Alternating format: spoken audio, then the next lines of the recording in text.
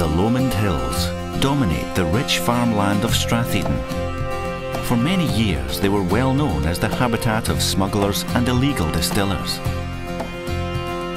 On a little tributary of the River Eden, near the small market town of Auchtermuchty, is situated the Lover's Pool. The water here is extremely soft, with a distinct earthy and salty edge to it.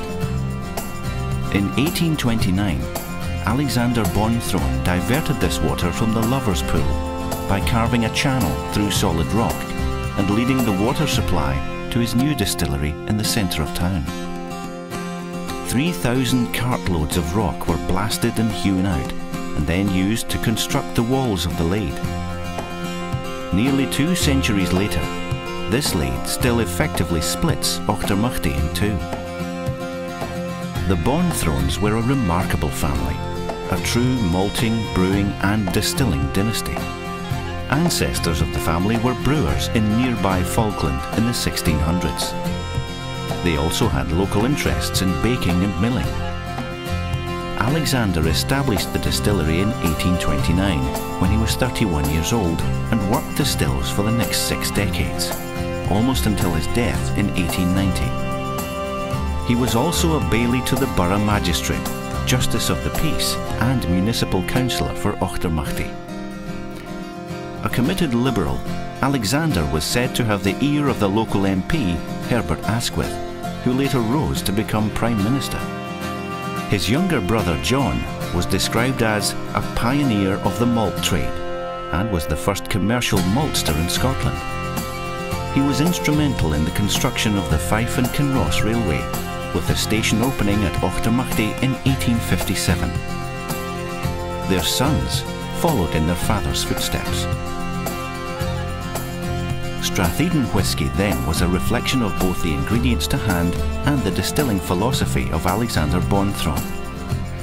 Old pot stills of small dimension gave a heavier, slightly oily spirit. Beer barley and porter yeast contributed to the full-bodied style of spirit, while soft water with a salty edge added character and depth. Peats were sourced from Orkney.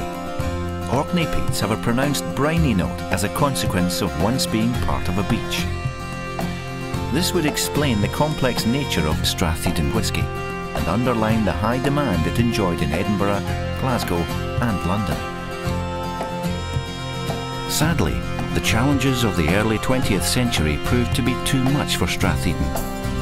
Powered only by 3 water wheels, with its buildings spread throughout the town, the quaint distillery in Auchtermuchty was seen by the industry as an anachronism, too difficult to modernise in an era when the industry was evolving rapidly. The distillery was closed for much of World War I, and the loss of its major market in the USA meant the end for 3 generations of Bonthron distilling. The distillery closed for good in 1926, a sad end for these men of pioneering spirit, their fine craft skill in the art of distillation, and the Stratheden name. Until now.